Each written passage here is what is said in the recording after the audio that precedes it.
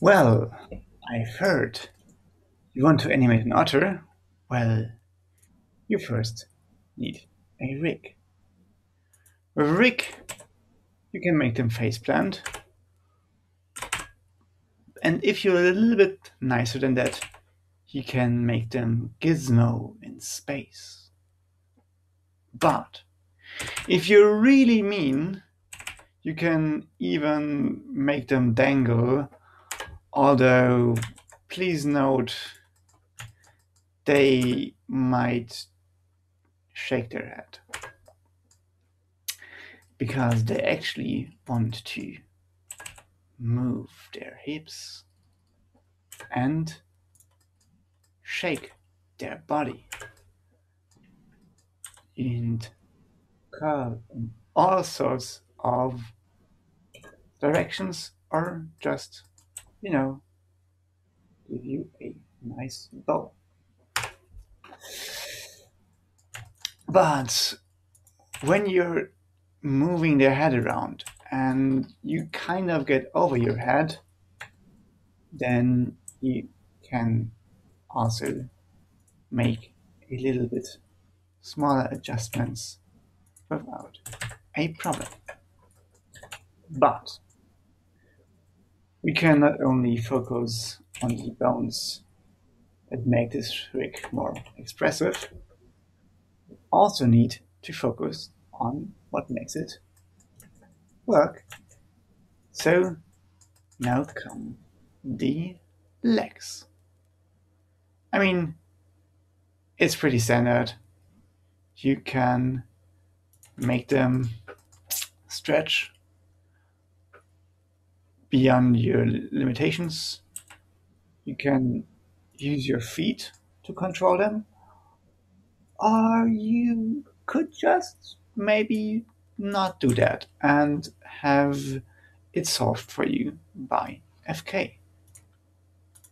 You can point their knees wherever you like, but the knees will also kind of point themselves where it's reasonable to be pointed at.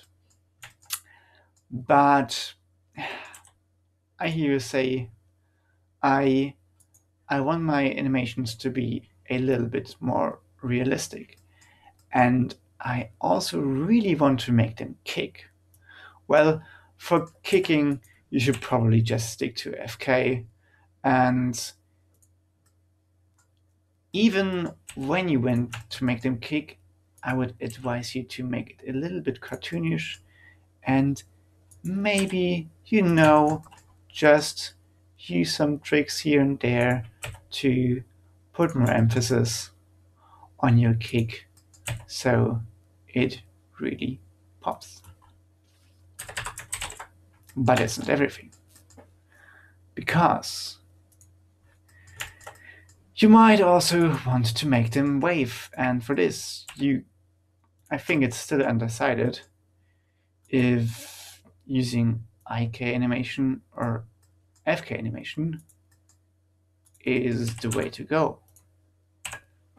But no matter which way you choose, the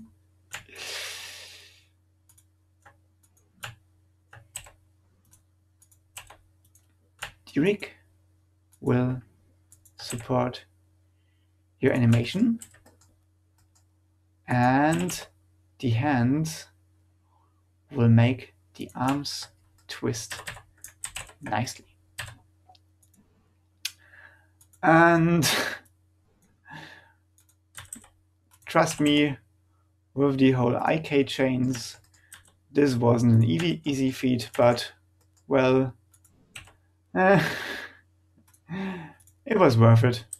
I like it, and it wiggles properly. Oh, you mean you also want to be able to curl your hands into a fist and control each digit individually? Well, you can do this as well, but let's move on to this beautiful face. because you can animate this as well. You can make it be angry at you and mean. Or you can just make it a little bit sleepy.